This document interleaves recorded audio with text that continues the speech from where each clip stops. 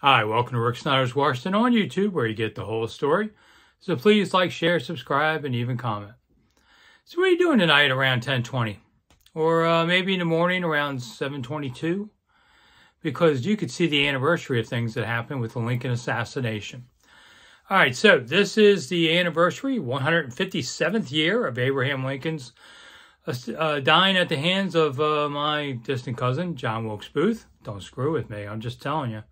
So Lincoln shot on the 14th, but would die 7:22 in the morning on the 15th. It's nothing to do with paying taxes, in case you're wondering.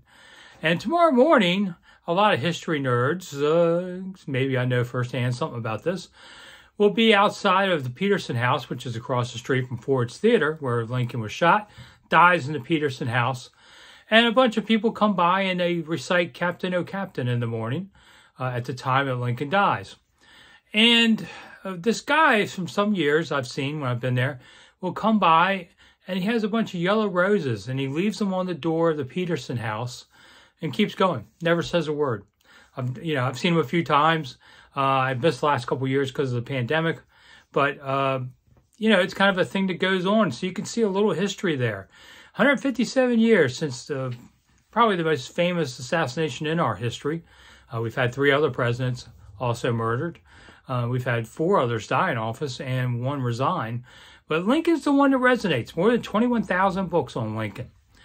It's something to follow. If you'd like to go Saturday morning, I have a Lincoln assassination tour. Don't have many this spring, but I do have one this Saturday. And you get half-price tickets there on my website, Monumental Thoughts. Come on down. We'll have some fun. It's a good walk.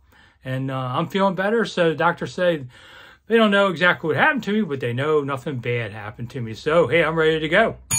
I'm Rick Snider for Rick Snider's Washington. Thanks for coming. See you soon.